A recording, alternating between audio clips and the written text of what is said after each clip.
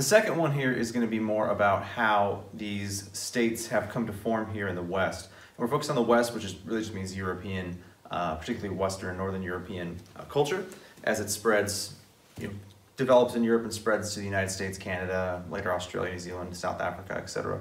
We're going to focus on this, even though there's, of course, other systems still going throughout the world, because we're talking about specifically American government in this class. So we're going to focus in, we're going to pick up where the post-classical era begins in world history, or where you would say here, I guess, through the Middle Ages or medieval era is going to begin. So this is going to start with kind of the fall of Rome here in Western Europe in the 400s AD or CE. And we're going to start there because it's important you understand what our early modern and modern state systems came out of. So when they make references to things in the Constitution or the debates leading up to the Constitution, the reasons for breaking away from Great Britain and making our own government constitution, you have to kind of know where it came from. And to know how much improved our sets of governments are here in the West now compared to in the past and the other government systems of the past, you kind of know a little bit about them to be able to compare. And it makes it seem a little more realistic to look at our government now as opposed to one a few hundred years ago. So we'll start here, picking up again after the fall of Rome. In the West anyway, when it is going to be essentially dissolved due to various invasions, mostly from Germanic tribes and other barbarians that are going to cause this western half to collapse. The eastern part will continue for another 1,000 years, more or less. The last couple hundred years are pretty tiny. It will continue, but in the West here, and largely in the East, it's going to be pretty much wide open, what you call a power vacuum. So there's no more central authority here. So the system that's going to emerge out of this is going to be what's called feudalism, and we'll get to that in a second. So you have the fall of Rome and the fall of Western Rome. In the 5th century CE, and that's when you're going to have the collapse of what was an organized, roughly centralized set of protections for people. So they had their governments, they had their somewhat stability in prior centuries. They had protection from the Roman army. They had, Roman judges and governors and provinces and local garrisons to maintain a general sense of support and security from others. But once Rome's gone, that's going to evaporate. So pretty much all the territory from this area here, roughly speaking anyway, this area, not the entirety of it, but a lot of it is going to collapse. So this is what it essentially was, and in the 400s, that's going to come to an end. So that area all of a sudden is sort of up for grabs. There's kind of a reason why it's up for grabs, because, and this is actually important, I'm not just randomly talking about historical stuff, because it's American government class. The reason why, first of all, it collapsed, and the reason why they're going to be sort of on their own, is because you have a whole bunch of new people flooding in.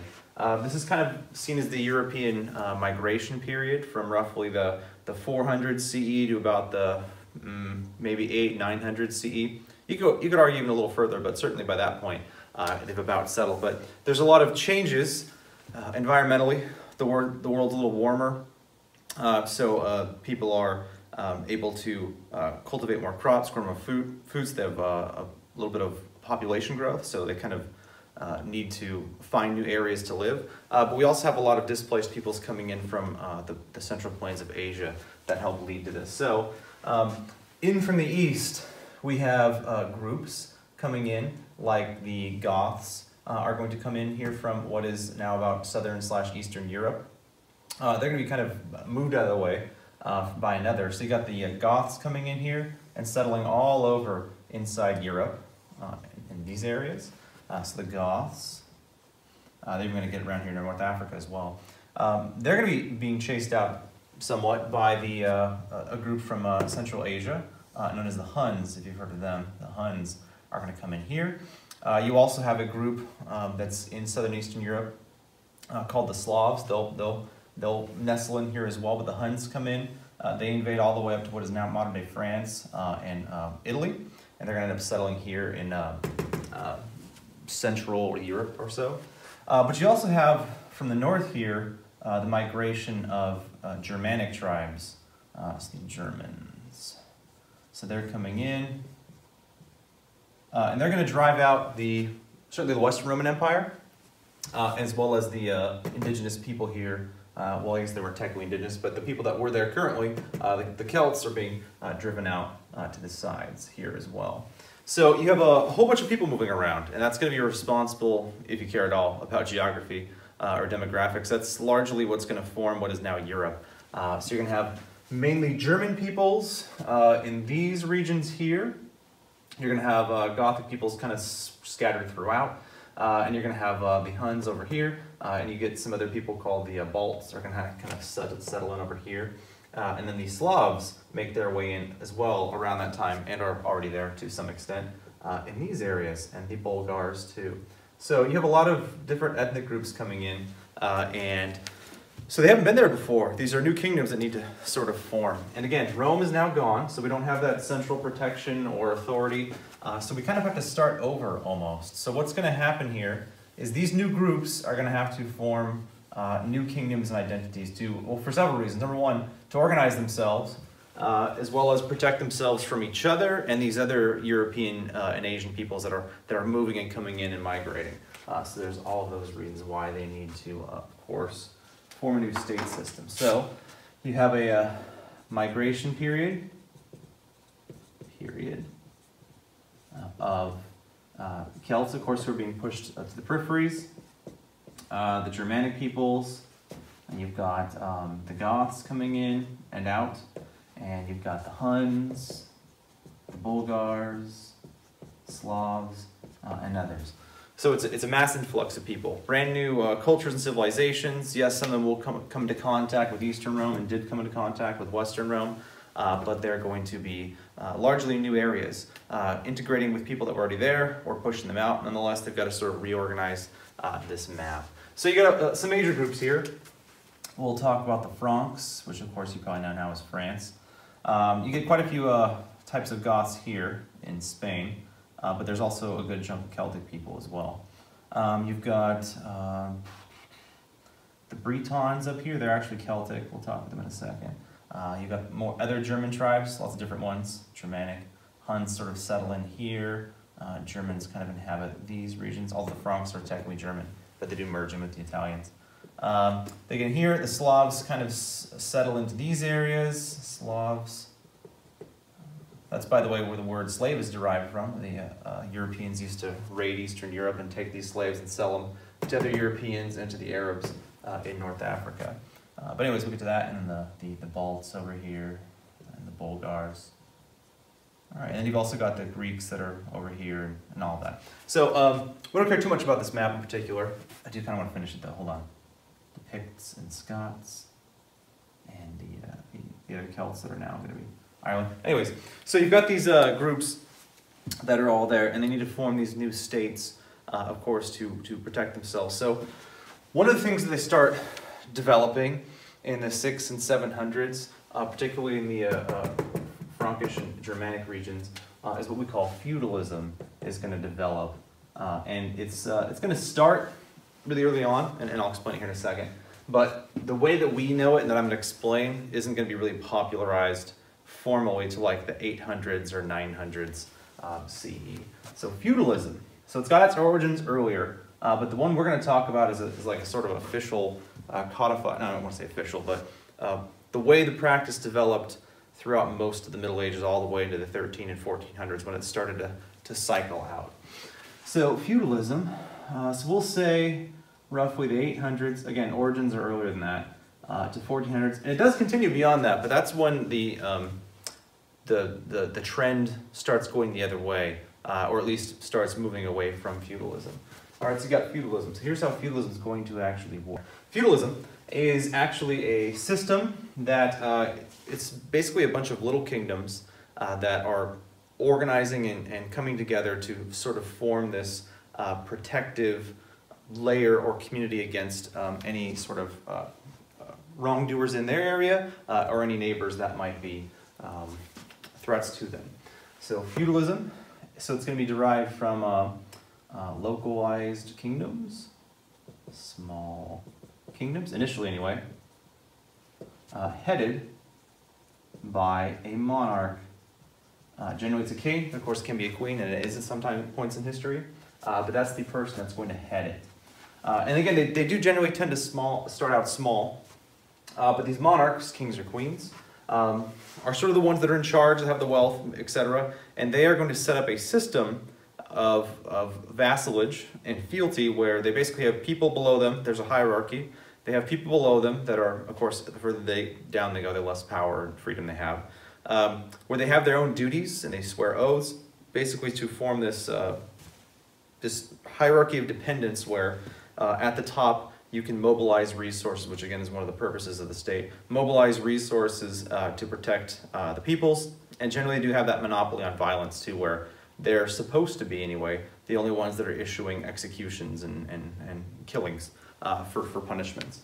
All right, so these localized small kingdoms, so you've got kind of a hierarchy developing here. So I'll first get I'll define the terms first. So below the monarch are what you call vassals. And vassals are those that swear allegiance and aid to the monarch, or the ones directly below the monarchs that operate in what are more so the common realms to monarch, or the lords. And those are the guys that are directly below the monarch. So that's what a vassal is. So they basically agree to this loyalty, this military service, and other services for the king in exchange for rewards. And that's going to continue to go downward all the way to the bottom to protect everybody in that hierarchy. So these, what we're going to call lords here, the people that are directly below the monarch, they're going to swear an oath of what's called fealty, which is derived from the word actually fee, like to pay. It's basically an oath of loyalty in the form of reward, but also they're going to be making some sort of payment back, or some sort of bonded service, whether it's military service or actual payment in the form of taxation or rent, because the monarch's going to be one that's going to largely own the land. And the reason why I picked this year 800, and most people do, is because there's a dude from the Frankish kingdoms that sort of establishes how you're supposed to reward these people directly below you that are supposed to be loyal to you. So if there's invaders or some sort of turmoil, they listen to them and send them military aid, and they deal with the problem. So the hierarchy looks like this. At the top you've got, of course, the monarch, king or queen, whatever. So here we go. Here's the monarch. I'm going to say king just because it fits more easily in a pyramid. All right, so I got the king at the top. I can't even make a damn triangle. Well, this triangle's got a little flat portion at the top, but oh well, we'll live. Okay, king's at the top. Below, of course, the further down you go, these are vassals. So the first vassal layer to the king are going to be the what are called lords, and those are going to be depends on the title. Dukes are generally higher up than barons, but there's all kinds of titles like earls and viceroys and things like that. So that's where the lords are, and these are what are referred to as the nobility, or the aristocracy. That generally means that there's a hereditary lineage. So once you are granted lordship and you swear your oath of fealty to the king, your possessions generally get passed down to your heirs, usually male heirs, but depending on the area, can also go to female heirs. But it's generally the firstborn son and on down. But of course, we do have females inheriting territory at various points as well. So I'll make this smaller because it looks weird being that large. Okay, that already looks weird because we're missing the top piece. Well, actually, we'll say God, the top piece is supposed to be God. There we go. Or an emperor, which would be the king of kings, but that's what it's supposed to be technically.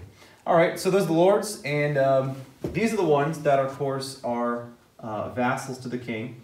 And what they're going to do is the king's going to reward them, provide them with something, but they have to offer a service in return. So generally, and this is what's going to start here in the 800s mostly, thanks to a Frankish king who conquered, at least temporarily, a large chunk of territory.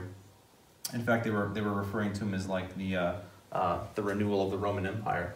His name was Charlemagne, and his empire was referred to, I should extend a bit this way more, His empire was referred to as the Carolingian Empire, and later the Holy Roman Empire, but we don't care about that for this class. We do care about Charlemagne, though, because he started the trend of, as a king, offering service to people in order to assure their loyalty in land. So that's kind of the reward. And land back in the Middle Ages, even the early modern era, like that was wealth. You got your wealth from that. If you could produce agriculture, that was pretty much the only way to get money. In fact, that was often the way you would exchange money. So you could, of course, get silver, gold coin, etc. But like for the most part, the base level of wealth and economic exchange was actually agriculture. So you got those lords, and again, there's various levels of lords. But when you get to the non-nobles, you get down to the knights. Oops, I skipped a part. Before I keep going, the reward is generally going to be for the lords and the knights too.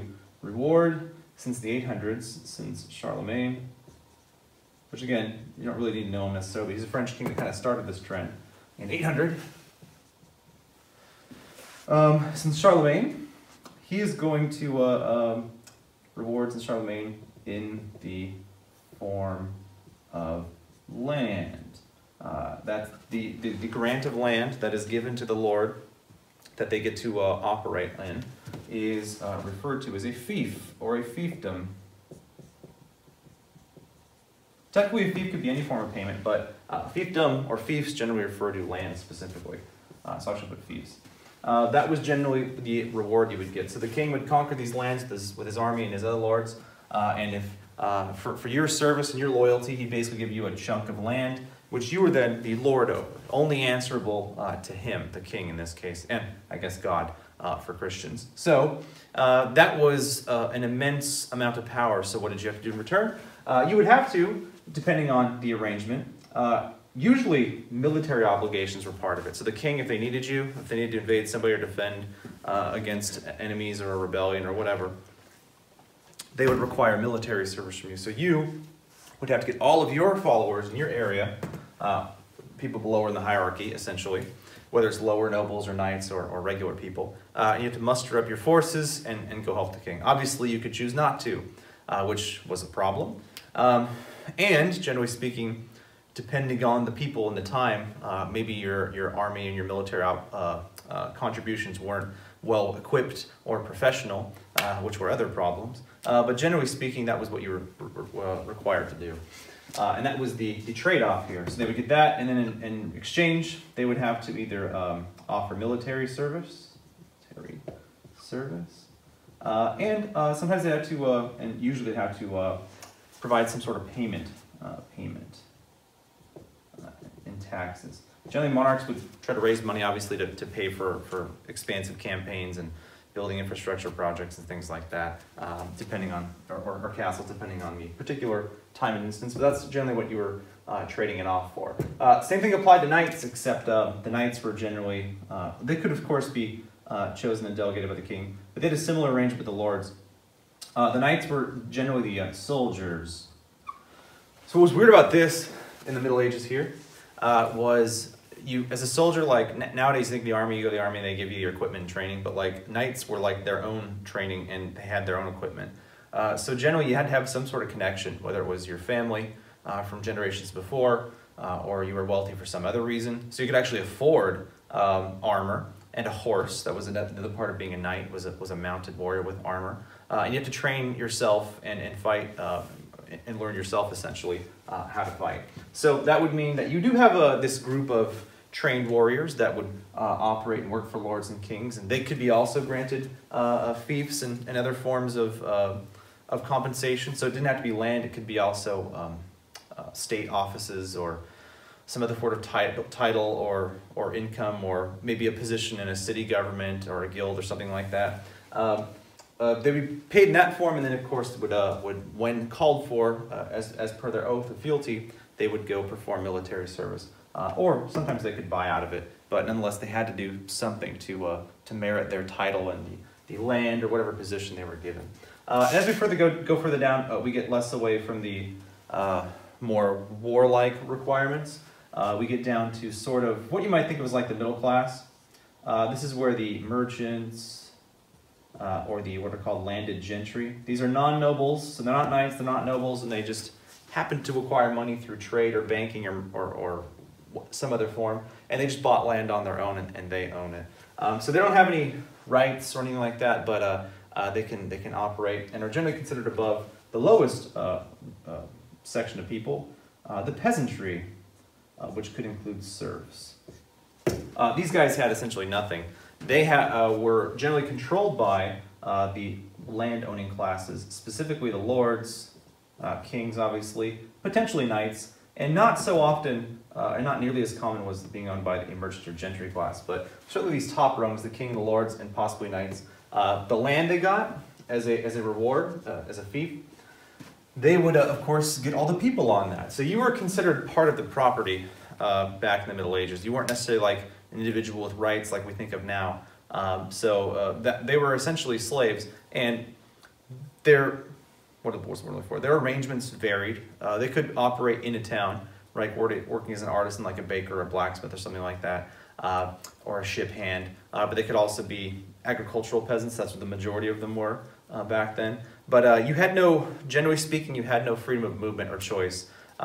Your jobs and professions had to be approved by others, whether it was lords in the area or knights or other people that were put in these positions of government that would dictate what jobs you could have and what you could make and all those sorts of things. And generally you didn't have freedom of movement either. So if you were acquired through some sort of vassalage fief grant, you were again just part of the property. You may as well have been the trees and bushes on the property too, because you technically can't move, and you're technically the property of the people that own you. And like as is the case with these upper classes here, both of these classes also have to pay homage to their or payment to the classes above them. So actually, the serfs are going to skip up here to the knights and lords. They don't really pay merchants directly. But they're generally going to have to pay in the form of, again, military service if they're summoned. But they're certainly going to have to pay for it, whether it's through offering grain, like food, agriculture, which is the common one.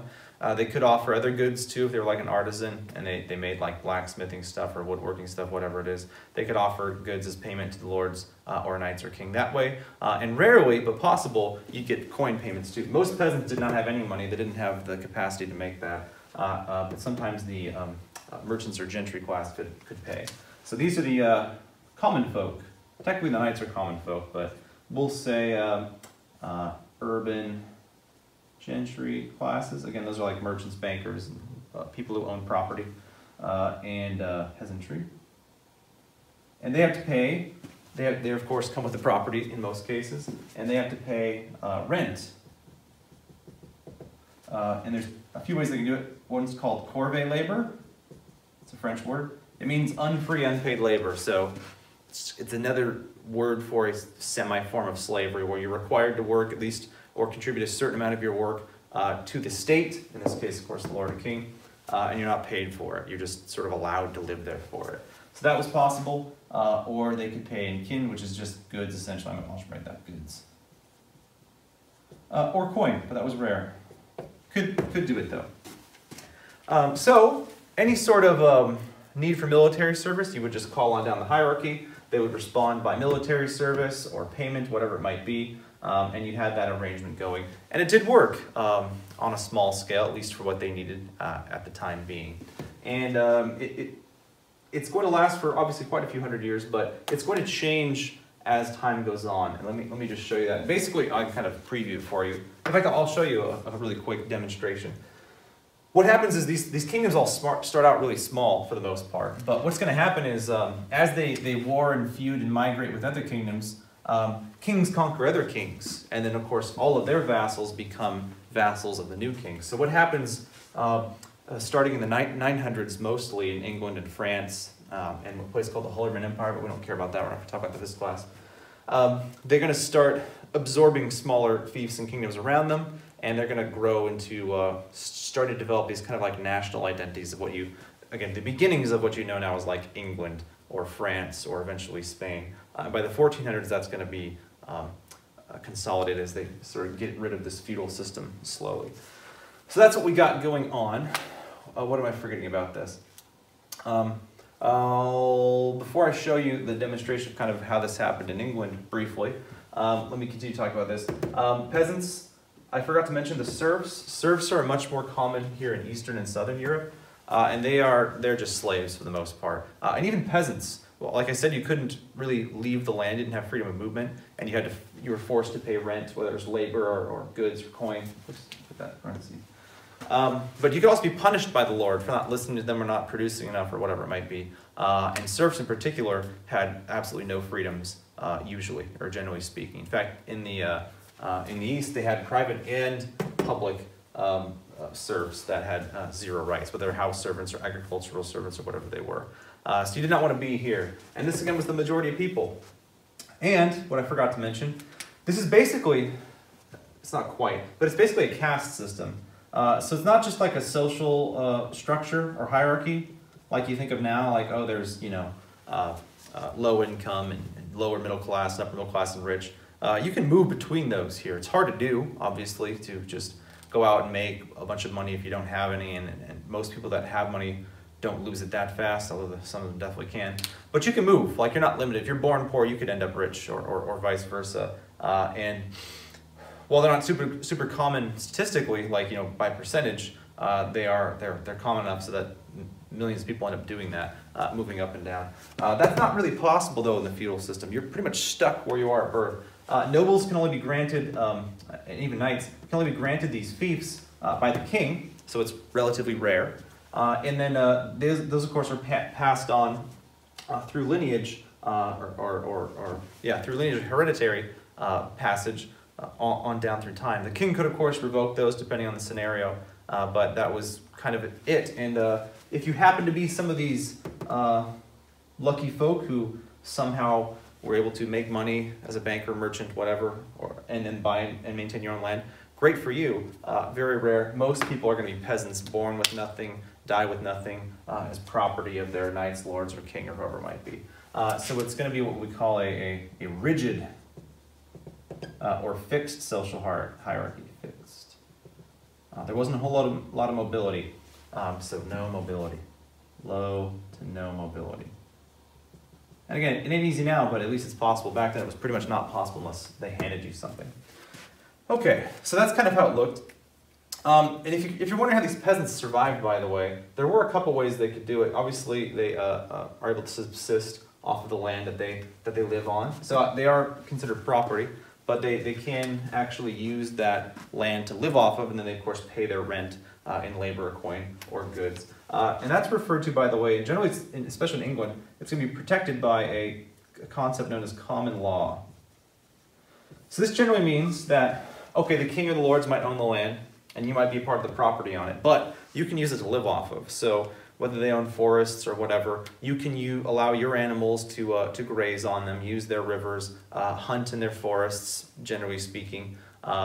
You could collect fodder or lumber for building something or burning something to stay alive, essentially. It doesn't mean you can go clear the forest, or you can hunt all the time, and sometimes hunting wasn't even allowed because it was the king's forest and they got to hunt, or the nobles, or whatever it was. But generally speaking, common land meant that it was available for semi-available by king or lords for use by the public, which really meant just peasants, for grazing for their cattle, lumber and other things for burning if they needed to. What else did I say? Hunting potentially, gathering, fishing potentially. So those are all limited uses. Usually you can't just go farm it, but unless that's part of your designated job in that area. But that is essentially what common land is going to be. So these peasants could use things legally in their own territories that are held by the kings and the lords for the most part. There's going to be some variance depending on the kingdom and time, but for the most part that's generally true in this feudal system. And they get pretty mad, by the way, if they don't get this right. Tendencies for revolts and rebellions come usually from the lords, because the king's not upholding his end of the bargain, he's collecting too many taxes or doing too many things they don't like. Or the peasants get angry because they're being overtaxed for their rent or they're being denied certain privileges they're used to having or need to have, and they act up. Or, God forbid, you do some sort of religious legislative practice that changes things, and then they all get angry at you for that. So that's going to be kind of the reasons for revolt. But you're also going to have two, and don't forget this going forward, especially if you have an economics class. You do have a slow process, what's called enclosure, or privately owned land. For the most part, what I've talked about, all this land is owned by the king. So yeah, you are granted a fief, and you're like a tenant there, lord, but it's not technically yours. In fact, oftentimes when you pass it on to an heir, you have to pay like a fee to the king on top of your regular taxes for that passing on of the land as a right. But technically it's owned by the king.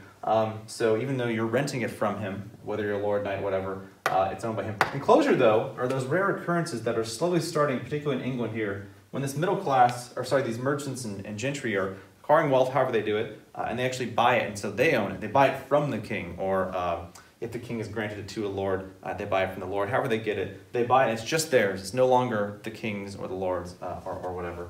And that's going to be a very, very slow process. So I don't mean like everyone's just going out and buying stuff in the 1100s and 1200s and 1300s.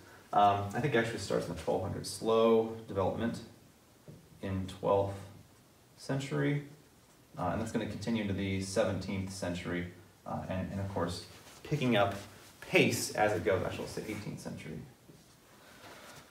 So it's really, really small amounts, and very, very few people can do it, but this process does start, particularly in England, in the 1200s. Did I put 12th century? I meant to put 13th century. There we go. Oh, actually, no, it did start in the 12th. Never mind. JK. It's really small scale, though, and it picks up in the 16th and 17th century a lot. To the point that so many peasants are kicked off of the land they can use, they start rebelling because too much of the land is like literally, that's what enclosed means by literally fenced off. They can't use it as peasants. So that's essentially what the system looks like. And I'll show you how it kind of evolves here over time. You can kind of see the problems too, by the way, because there's not a whole lot of choice or freedom in there. You're sort of bound to the land you're born on and the class you're born in. You're subject to the king or the lords, and you are going to have disagreements between the kings and the lords and conflicts over that. But for the most part, you don't have control of your own life. You don't control your own property, generally speaking, and you usually have a religion forced on you as well. I'll get to that in a second, though. So let me zoom in real quickly on England here for a second. So England, it doesn't look exactly like this. Sorry, all you British folk, but I'm not doing justice for your island. Oh well. So England kind of started out more or less like this. When the Romans had control, they kind of like built this wall called Hadrian's Wall. Up here you had a few Celtic tribes, and others called the Picts and the Scots, or the Scotti.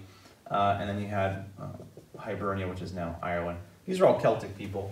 These are Celtic people too. So the Romans invaded, and gradually I think in 43 AD they did this, and they gradually sort of fixed and formed Britannia, which is really just a bunch of Roman-cultured Romano Britons.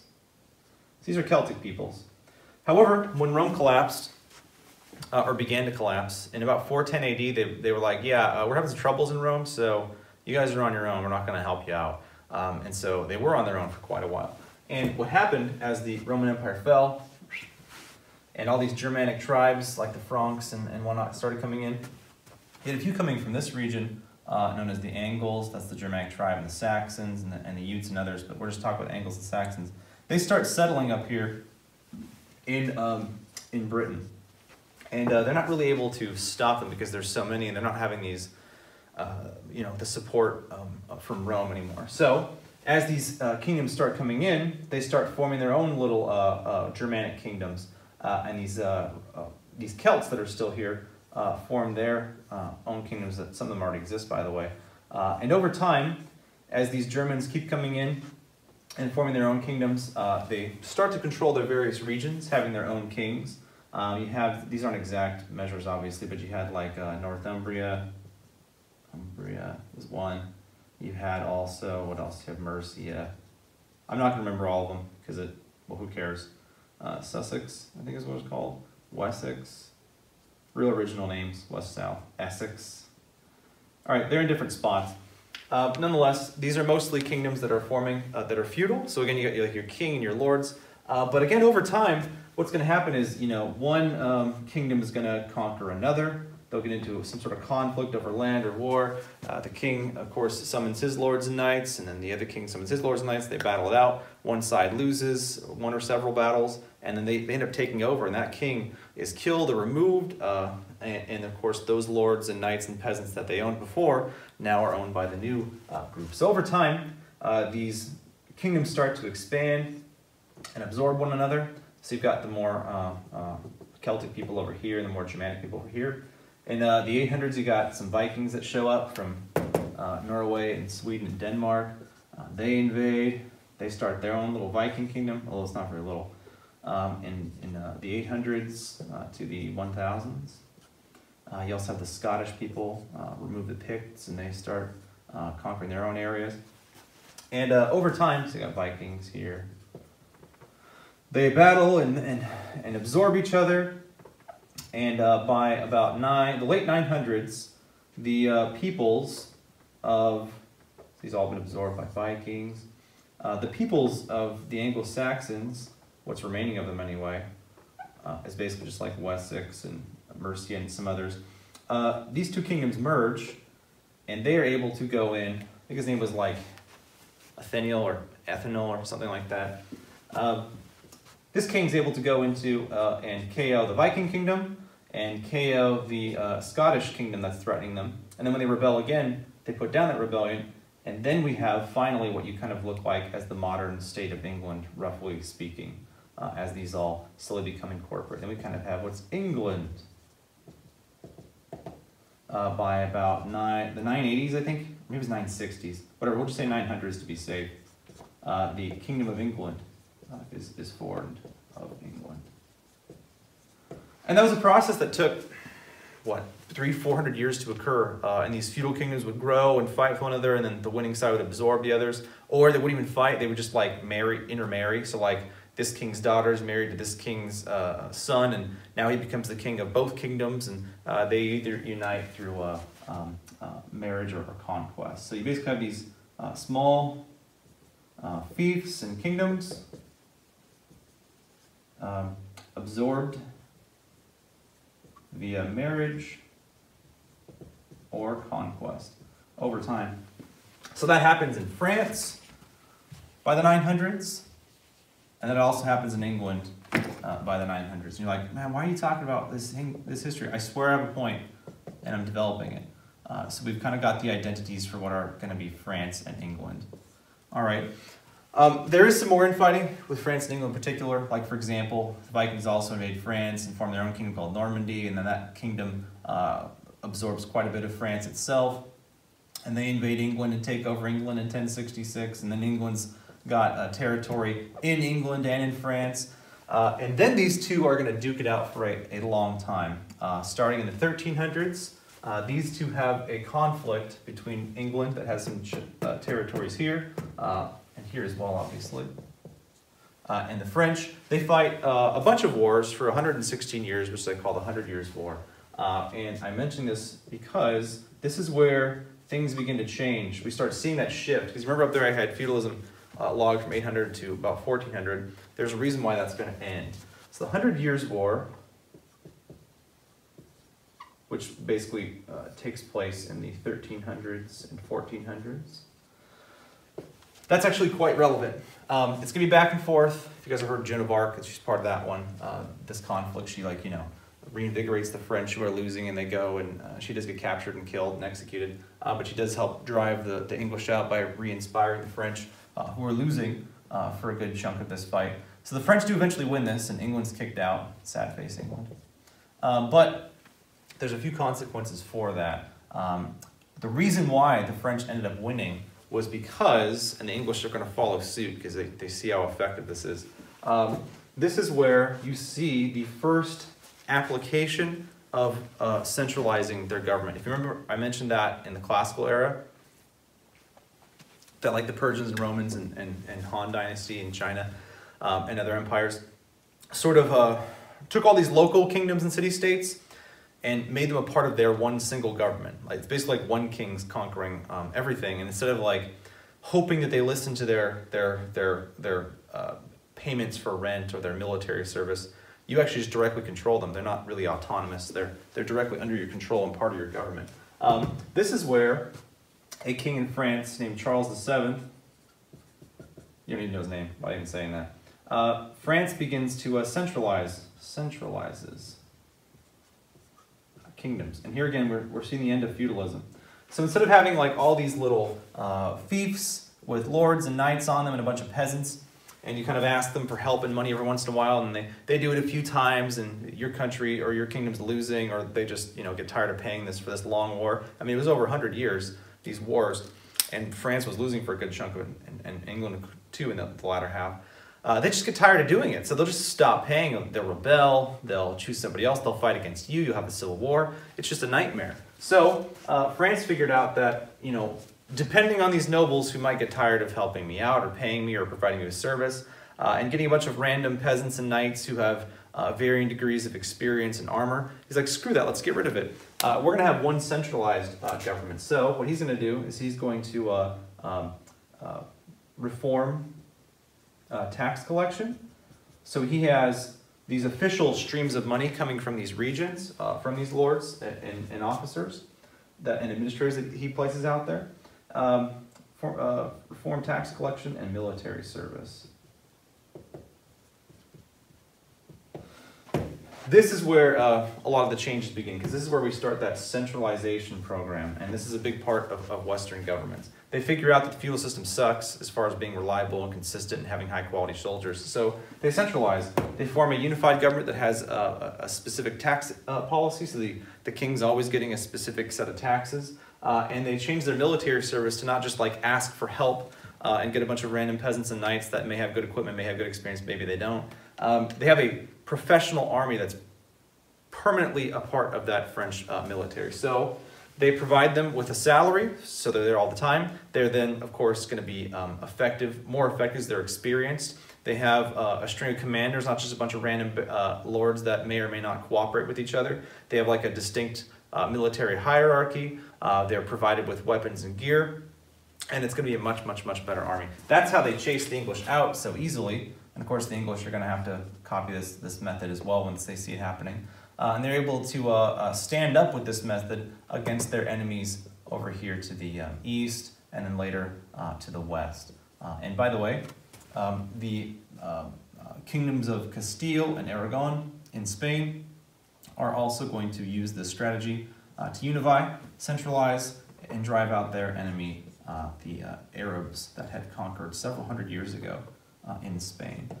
So in the 1400s, we see France, as well as Spain, and then later England, they're going to start to centralize, and that changes the trend of getting rid of feudalism and making it more centralized. So you still have that same social hierarchy, but the king has a lot more control of everyone. It's not just hoping that they fulfill their duties and requirements. You've got a specific system, and in fact now if nobles decide to say, well, we don't want to listen to you, well, they're screwed, because you've got a good chunk of their soldiers permanently over there, loyal to you and trained, and they're not going to be able to rise up against you. So it protects the king's power, and you have that same hierarchy in existence, but the power is centered around this king increasingly, rather than being spread amongst the nobles and knights.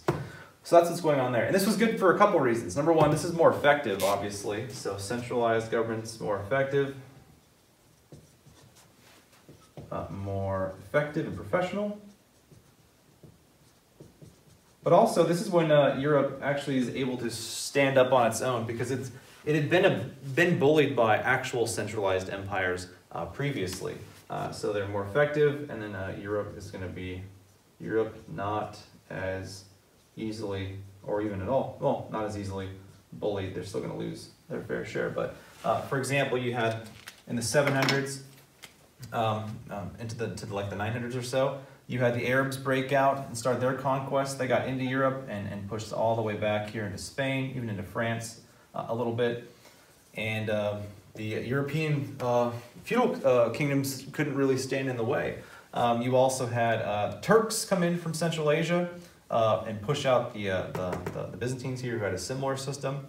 And when they decided to invade Europe, and all they had these little feudal kingdoms in the way, they just mowed them over for the most part. I'm making it sound easier than it was, but they couldn't really stop them because these large centralized empires, whether they were the Ottoman Empire, which were Turks, or the Arabs, or later when the Mongols show up on horseback, riding on in, actually they're riding this way first, riding on in, they just like totally manhandle and wreck all of the people of Eastern Europe like a joke.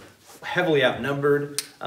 They've been also been fighting for months. Like they were just thousands of miles away from their homeland. They'd already been fighting multiple wars. They were like trying to capture an escaped Persian or something like that. And the Mongols showed up over here in Eastern Europe, and they didn't trust them, so they tried to fight the Mongols. They're like, no, we don't want to fight. We're just moving through. And the Mongols were like, okay, and they just totally wrecked the Slavs of Eastern Europe, and with the Russians and the Ukrainians and the Poles and the Bulgars and the Huns even. They just smothered them because they had a much more unified centralized state. So this is a big move up for the actual Europeans, and that's the next part of our stage here, which you'll see. So 1400s onward, we're going to centralize, but it's going to be even more detailed than that, actually.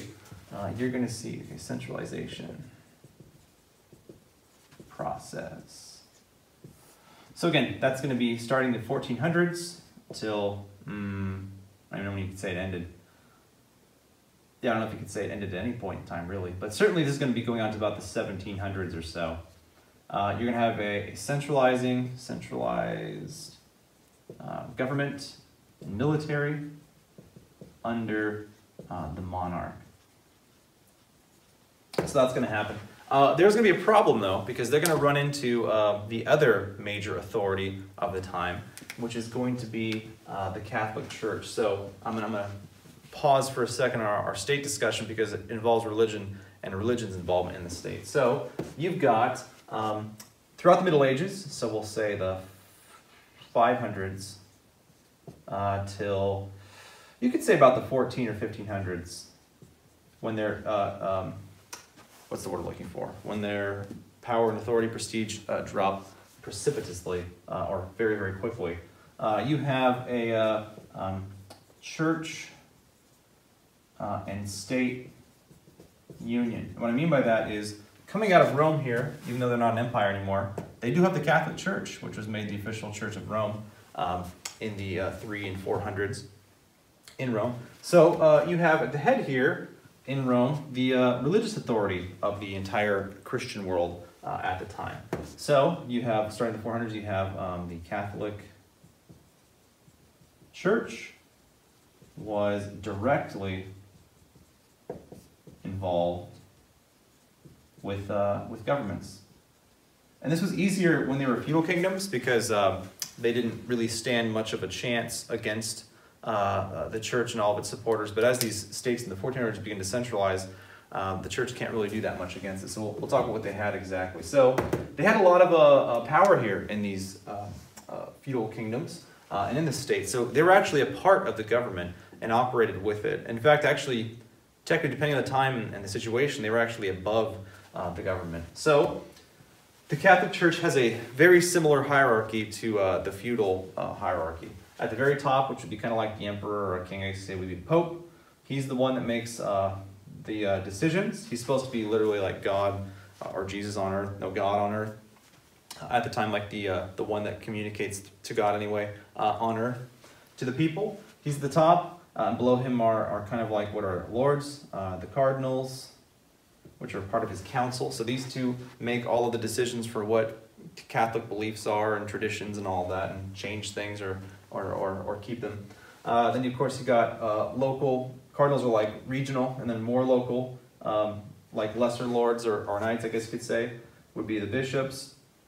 And then it goes on down to priests for individual churches perhaps, and then laity, which is just regular people.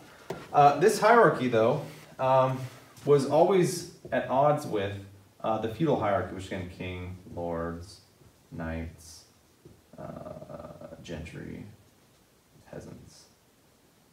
They're always at odds with one another. So the question is, like, who has the authority on a given matter? Is it the Pope if they say something has to happen or not happen? or to listen to the king, it became a contentious scenario because they were sort of merged. And the belief of this group was that, of course, they represent God and religion, and they are, of course, above the kings of the earth. But then at times the kings might get frustrated with their policies and try to, of course, assert their own will on them. But here's how the two were intertwined. So throughout Europe, in fact, like 30 or 40% of all the land in Europe, you're going to have what are called beneficiaries, which basically means church land where a cardinal or a bishop has some sort of a cathedral or home or manor on which they, of course, are going to be in charge of the bishops, priests, and laity below them. So the church is going to be the largest landowner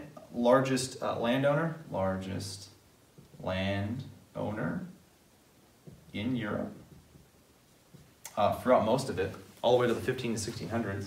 Not only do they own the land, but you actually can't, at least if you did, you would get in trouble.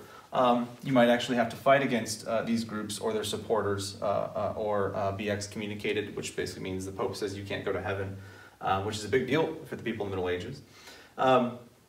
You would have to, what was I saying? Largest landowner? Oh, you had to pay, so states had to pay taxes, had to generally pay taxes directly to the Pope in Rome.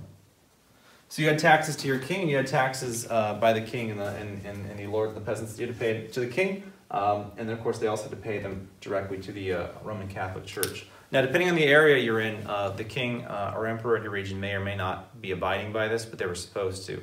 For example, in England, in most of this era, not that era, in this era, they were generally doing that, and then when they stop doing that, it becomes a big issue.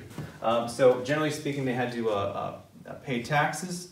They had to, they owned land, and they were also, these members of the church, they were generally immune to what are called secular or non-clerical, non-church authorities. So if they broke a law or did something that the king or lord or whoever said that they couldn't do, or was sort of crime, they couldn't punish them for it. They'd have to go to a church courts, which were way easier on them. They would either just move them and not punish them at all, or maybe they would actually get angry at the king or the lord for the law they had and so that they don't have to abide by it. Or worse comes to worse, they would basically demote them or remove them from the church, which of course is, depending on how you see it, far less severe than being tortured and killed or imprisoned for the laws. So they were generally immune to secular authorities, or at least that was an issue if they weren't. What else did they have? Oh, and they often operated and enforced moral, I guess say laws and policies on their own. So, if any of these individuals were guilty of heresy, they basically said, don't believe the church, or the Christian God's not real, or the Bible actually says this, whatever it might be. Or they try to change some of the rituals that these guys have set by the book, they can be declared heretics, and then they would potentially be excommunicated, which means they wouldn't get to heaven. And also, if you're a king or lord and you're excommunicated, the odds that the people below you are going to abandon you at that point, because you're no longer a Christian man of God or you're sanctioned by the Pope, you're generally going to be, or at least under threat of losing your support and kingdom. So, if they're declared heretics, you could be excommunicated. They generally, thinking that they were above the secular group, they generally, depending on the area and time, but certainly in England, at parts in this, they had to, they would approve wars, secessions, so having a new king or marriage. They would approve wars, secessions, marriages, divorces, treaties, all sorts of political decisions. They would generally, if it's coming from a king, they would either want or expect the approval of the Pope, and they could deny them or not. And if the king refused, of course, the Pope would excommunicate them and threaten their spiritual life, or so they thought, and their followers. And so it became a big deal. There were several occurrences where, kings went after the Pope, and, supporter kingdoms would help the Pope out and defend him, and sometimes they wouldn't, and they'd capture the Pope, and then they'd elect a new Pope, and it was a big mess. So that was kind of the ordeal you had, but generally speaking, there was no freedom of religion whatsoever. It was your king may disagree with the Pope, but you had to be Catholic in this area, almost certainly. And if you weren't, they would come down on you hard. Whether they found out or they found out, if you were deemed a heretic, that was it for you. You'd be tortured and killed, generally speaking. And they would torture you to confess to being a heretic, and then they would, once you were forgiven for that, they would burn you alive as a heretic, but your soul was pure now. So it was a lose-lose. And by the way, whether you're kings or lords, if you're convicted of a crime, there was no actual process for figuring out if you did it based on like evidence or witnesses or anything like that. They would just do like this random stuff that they consider divine tests, like the float test. If you float, you're innocent. If you sink, you're guilty. Or they would like wound you or burn you. They'd burn your hand, or they'd burn you with an iron. They'd make you stick your hand into boiling water. And if your wound got infected and you died, then I guess you were guilty. But if you happened to live through this terrible experience, then I guess you were innocent. There were these terrible methods of trying to do that. But that church union with the state was a big issue, first of all. But it was generally a way to eliminate any freedom of choice you have in your religion. You couldn't even question it. Even questioning it or being rumored of questioning it could get you the attention of the secular authorities or the clerical authorities. And they actually had a whole department for this that was used later on called the Inquisition, which means to question. And that was generally approved by the secular authorities and sent by the church to go through and find any non-believers, whether they disagreed with Catholic ideas, or they were Jewish, or they were Muslim, or they were some sort of Protestant, which were Christians that broke away from the Catholic Church in the 1500s. They would go in looking for these non-believers, these heretics, and weeding them out and killing them. So even people that just disagreed with, like, oh, I don't think that the sun goes around the earth. I think the earth goes around the sun. That was a scientific idea that challenged the Bible, and so they would come after you. And that was official policy too, by the way. States generally upheld that, and they would allow the church to uphold that. So state and church were, and I mean state, government, church, meaning religion, were infused to the point that there was no freedom of choice, and in fact you were heavily restricted on what your beliefs actually could be. That's going to change though, because, well, first of all, we have the Protestant Reformation, which is a whole bunch of Europeans that stopped agreeing with the Catholic Church and broke off, but that's what we're talking about. A lot of the times, it was the series of disagreements between the kings and the Pope about what they could or couldn't do regarding a war or a marriage or a treaty or a law, whatever it would be. And the Pope would say no, but the king would say yes. The Pope would excommunicate the king would say screw you and invade them or disobey them or start their own church. That became why it's going to sort of end here in the 13, but certainly by the 14 and 1500s. You have kings now, even if they are Catholic, they're going to generally do their own thing, whether or not the Pope says you can or can't. But in this early phase, the 500s, 600s, 700s, all the way up to the late part of the Middle Ages, the church had a lot of authority by controlling the king, what they could and couldn't do, or approving it or not, and then excommunicating them. But that's going to start to fade, because as these states begin to centralize and become powerful enough, they can just ignore the Pope, because the Pope has no authority and no ability to stop you if you want to go invade them and remove them for your own purposes. So that is how the church is involved, because I almost forgot to mention that before I went on here. And now we will talk about how this centralization process is going to actually continue and enhance itself, and how England is going to be a bit different. That's important because we are essentially, the systems that we're going to use here in the United States and establish are largely inherited from this sequence of events from the English. So one of the first dudes to disagree with the Pope and say, I want to get a divorce, and the Pope said no. He wanted to have a male heir, and his wife, who was Catholic, wasn't giving him a male heir. And so he's like, I want a divorce. The Pope's like, that's not a good enough reason. So then this guy, Henry VIII of England, basically said, well, screw you. I'm just going to be the head of the church here in England. So actually starting here in England in the 1500s, England, we have a monarch, Henry VIII. Now he didn't necessarily want to start his own church, but he did want to say that, so we'll still be Catholic, but at least initially, but the Pope doesn't call the shots here. I call the shots. And the main shot he wanted to call was, of course, putting a bishop in place that would approve of his divorce. And so that's what he did. Henry VIII, of course, is going to reject the Pope and declare himself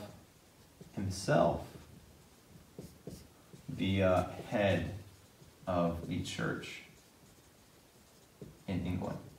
Again, not intending to like make a separate church per se, but he wanted to say, well, here in England, we don't care about what you say. We are going to be the ones that, I'm going to be the one specifically, him the monarch, I'm going to be the one that is deciding what the religious policies are. If there's a bishop or something that disagrees with me, I'm just going to remove him and put my own guy in there that I want to.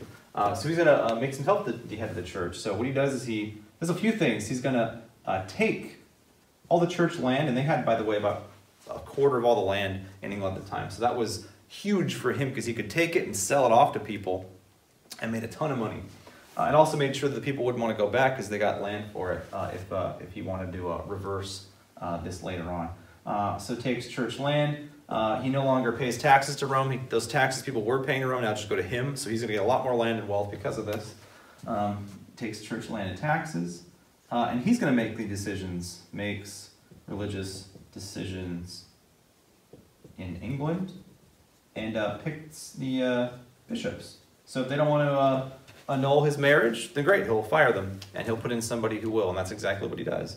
And that's exactly what happens. That's a big deal in England. I mean, I'm oversimplifying this, and there's going to be a lot of people who oppose this, but he's essentially going to get his way by the time his Catholic daughter takes over and tries to reverse it, but his Protestant daughter takes over, Elizabeth I, and reestablishes and confirms and consolidates this.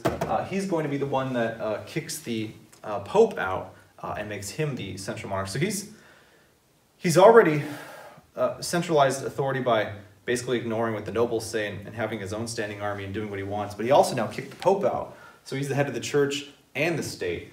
So he's going to actually be the one that sort of creates this theory referred to as the divine right of kings. And this is going to be the thing that's going to really kill the feudal system, really curb stomp it. It's already started in the 1400s with France and Spain and England to a lesser extent. But that was just referring to the government. Now we're talking about kings totally ignoring or kicking out the church authority that's been there for hundreds of years, taking land and taxes and dictating what kings and queens can and can't do. He's just going to toss that all out and basically write his own book, essentially, instead of rules. But he's going to start this policy known as the divine right of kings. And again, I'm telling you this for a reason. Because the Americans would be very much opposed to governments acting in this way. And it's a big part of forming a national identity here in the U.S. The divine right of kings, he's going to declare himself. They basically believe that he was God's representative on earth instead of like the Pope, for example. So he believed basically the people chose a king. People chose a king.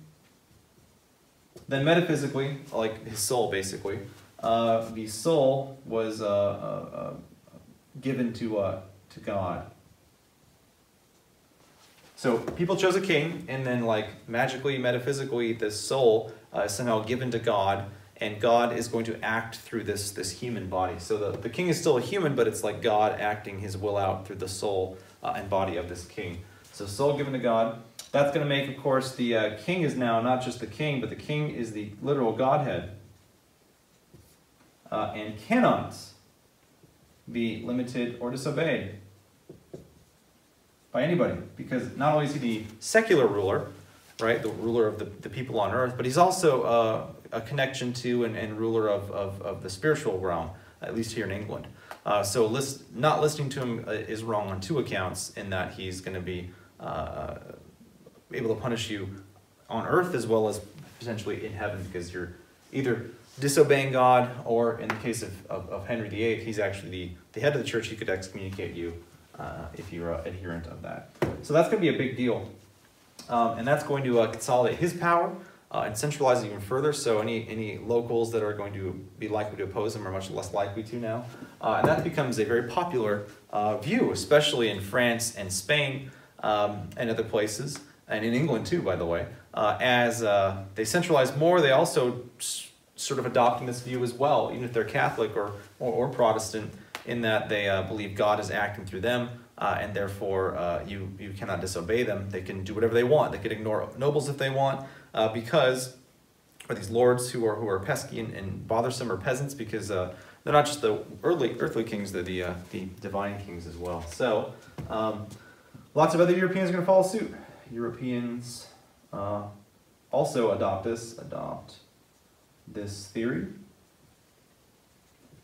of what we call absolutism.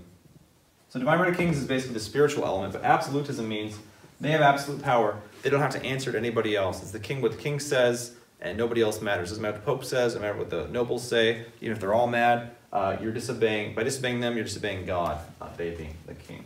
Absolutism is a complete control, complete, unequaled